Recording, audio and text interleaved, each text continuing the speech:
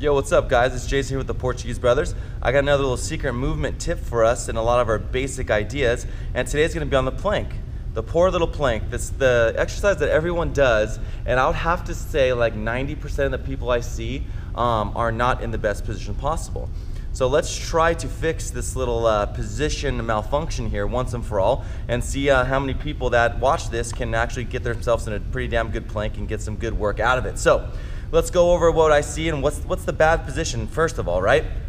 So the bad position is the booty wink, the little lower back sweep. So if I get myself into a bad plank, okay, I repeat bad, we're gonna see this big arching of the back, the belly hanging low. Just because my body's off the ground, that means I must be doing a good plank, right? Not exactly. So what we want to try and do is, again, get this core engagement. Watch how, again, I swoop up into this belly on, butt on position where I go, my butt's tight, and now my belly's tight.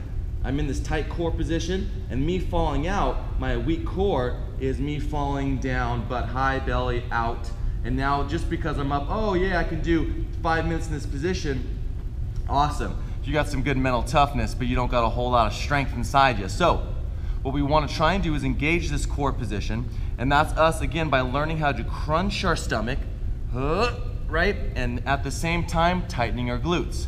So one thing I like to do is start in that bad position and see if I can bring myself into good. And that's where I know I like to start. So I'm gonna start in bad, swoop myself to good, and now I'm in my perfectly engaged plank position.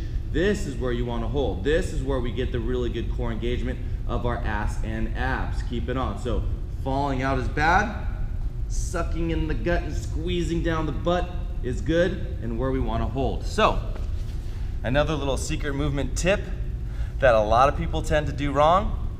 Use it next time and you'll see exactly what I'm talking about. So another tip for us, Portuguese Brothers, until next time.